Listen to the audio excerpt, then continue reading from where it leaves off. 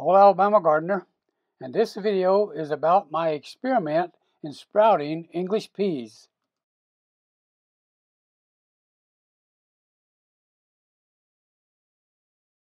Now, what this video is about is trying to grow peas to a transplant stage like this right here.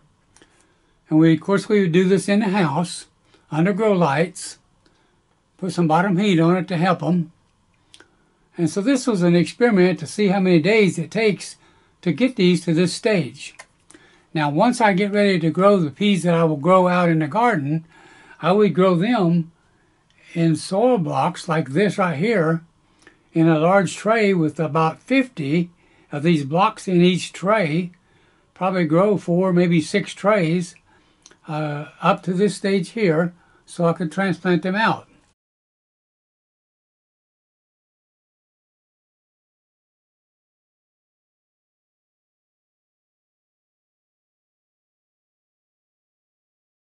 Now the seed package for this particular type of peas shows on the back, says days to germinate, 8 to 12 days.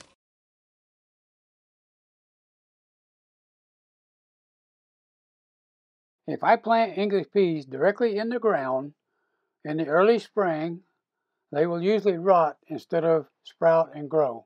So today is 5th of February. We'll put this tag in there when we get it ready. And that will help us to keep track of how many days. So that's 2, 4, over there 6, that's 10.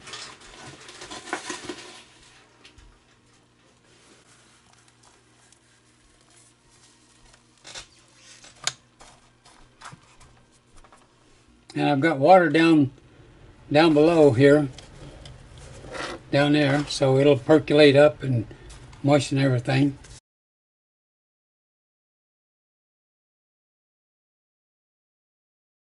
Okay, now today is the 7th of February, and we're actually beginning to get sprouts.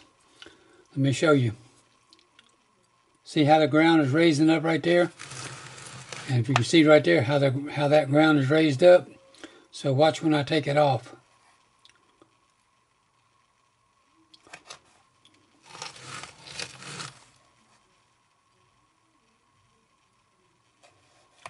See, that English pea is beginning to sprout. Putting the plastic bag over it helps to conserve moisture.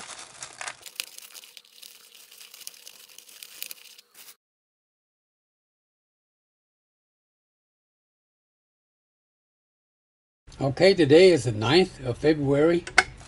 Check my peas to see how they're doing here. Well, look at that. We got 1, 2, 3, 4, 5, 6, 7, 8.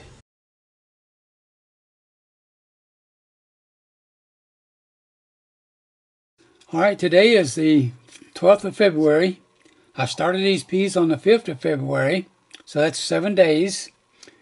And the goal was to see how long it would take me to get them to a point where I would be ready to transplant them. So now what we'll do is we'll measure them to see how large they are. And I realize that I'm measuring the 2 largest ones. So there's that one, and it's a good maybe 3.5 to 3 3/4 inches tall.